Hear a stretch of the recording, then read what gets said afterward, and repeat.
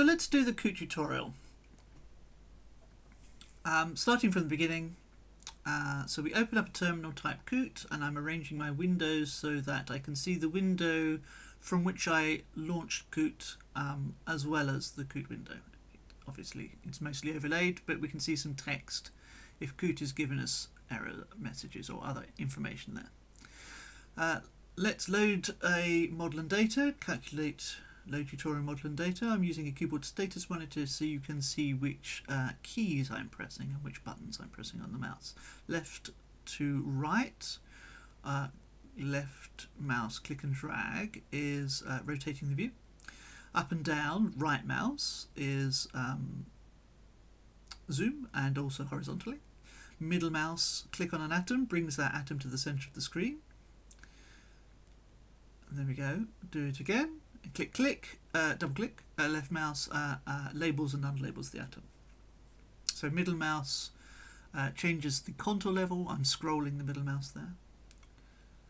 And also middle mouse pan, we're not scrolling it, just click and hold and drag is, well, obviously panning the view, and that's just the same as PyMol, I believe.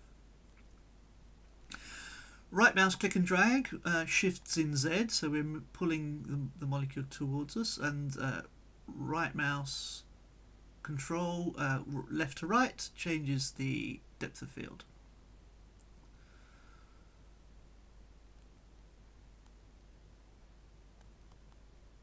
Okay, so let's change the color of a map. So we go to Display Manager, Properties, scroll down until we get to the color button, click on the color button, and we're moving the little white triangle around so we can go white, black and colored. I like it to be some combination of the above with just a little bit of steel blue sort of color. We're choosing a map for refinement, and I press the estimate button and that gets the weight about right. So the weight of X-ray terms versus geometry terms. Right, I'm moving the mouse left to right and you can see it's rotating into the screen. Some people don't like that, so let's use the preferences, edit preferences, and then choose HID, turn it into turntable mode. We can choose, it was spherical surface, which is a default. But turntable mode means that it now rotates about a vertical axis, which is the mode that I prefer, but not the way Coot is by default, and not the way PyMol is either. So we're doing a bit of validation, validate density fit analysis. I'm changing the scale so that we can see the outliers, and we can see that orange block over there, residue 89. Click on the block and Coot navigates to that place in the map and the model. So I'm just labeling and unlabeled the atom, and you can see that the model goes one way and the density goes the other. We'd like to make our model match the data or the map. And there are a number of tools that we can use to do that. We're going to use rotamers and refinement and then undo it and use autofit. But let's do rotamers first. So click on rotamers. Oh, let me show you that you can label the icons. So click on the button down the bottom there, you can do icons and text. So while you're learning Coot, this may be a useful option. So the thing we want to do here is rotamers. So select rotamers, then click on the residue, on atom in the residue, and then it flips it around to the top rotamer. Now I can click on these buttons and it moves the rotamer, but also what's more convenient is to use the right hand to move the view and the left hand to change the rotamer. So I'm using dot and comma on the keyboard to move up and down that list. I find a rotamer that's suitable, I press OK.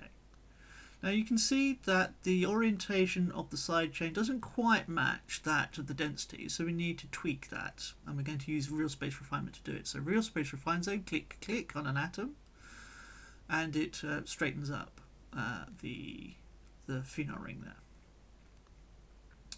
there. So let's undo that and try something else. And what we're going to do is use autofit rotamer. So autofit rotamer and then click on a residue, and it just does it for us. And there's a little bit of tweaking we can do to just minor adjustment of the ring there. Okay, so that has fixed that problematic rotamer.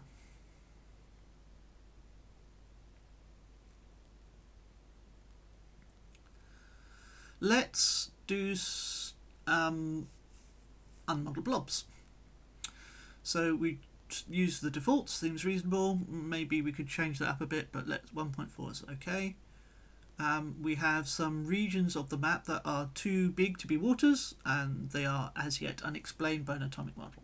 They're sorted by size. You can see there's some peptide there. This is the ligand here, and this is something interacting with an arginine. So you can see it's tetrahedral, and it might be something from our crystallization conditions. So we consider or consult our database and find out it was crystallized from ammonium sulfate. So let's add a sulfate into the model. Choose the model and press the sulfate. It did a jiggle fit there.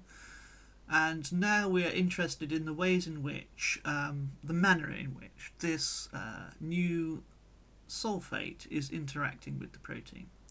There are some blobs down here which are symmetry related. Let's turn on symmetry related atoms, and I'm going to change the colour to a bit pinky.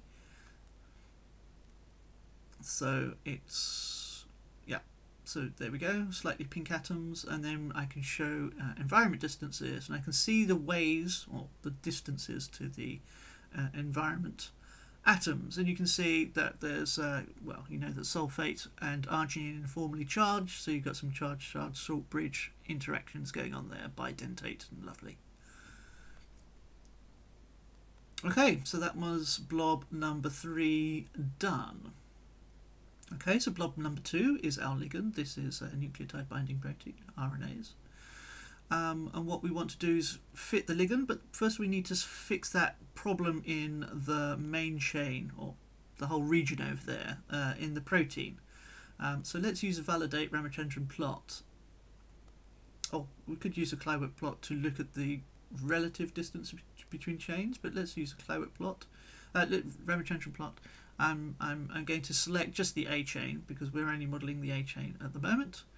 And if I click on the, or mouse over, in fact, if I mouse over the atoms, or the blobs there, then I can label them, and if I click on them, Coot recenters on it. So what we'd like to do here is to remodel this. Now I'm a bit confused by all the information going on here, so I'm just going to scroll the difference map up, and I'm going to turn off the interaction analysis just so it clarifies the view of what it is that's wrong and what we need to do to adjust the positions to make it right. So I say OK to that, and there we go. Clarifies the position. We can see that the main chain is out of position and the side chain is mostly out of position. Real spatial define zone, click and then A, and it dives into the map, except for one little piece here. This carbonyl oxygen needs to be flipped around. It's being attached to the water, but we need to flip it and pull it into the green blob there. So which one do we flip? Do we flip this peptide or the next one? So flip this one. Oh, I picked the wrong one. Now flip this next peptide, and then that flips in. The green ball tells us we have good probability for the Ramachandran plot for this residue. Okay, so now we have sorted out the main chain, or that interacting glutamic acid there, and now we can work on the way in which the ligand is going to fit into its blob. Bring the ligand blob to the centre of the screen, click and drag. Okay, so we know that the name of the compound is 3'-guanosine monophosphate, but we don't know the 3-letter code for that. Well, let's imagine that we don't. And we want to search the monomer library for that compound. Does it exist?